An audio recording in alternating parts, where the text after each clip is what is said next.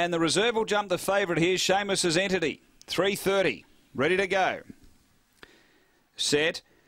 Away. Seamus's Entity hopped out well. There's pressure coming from Chili Rock Q, and zipping over is Emmylou Foz as they went to that first bend. Emmylou Foz took the lead, getting to second Altica. The inside Chiaro Dream and then Pearl Magic. Seamus's Entity got shuffled back with Asuka Bale. Then Agent of Change and Chili Rock Q on the bend. Altica's railing underneath Emmylou Foz. Altica took the lead and broke clear. Altica beats Emmylou Foz. 5 away Chiaro Dream.